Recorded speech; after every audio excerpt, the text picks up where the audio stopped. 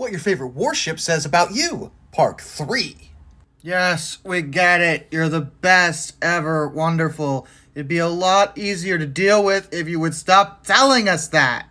You're one of those people that really likes working outside, specifically earth moving, like gardening and stuff, or landscaping. Don't know why.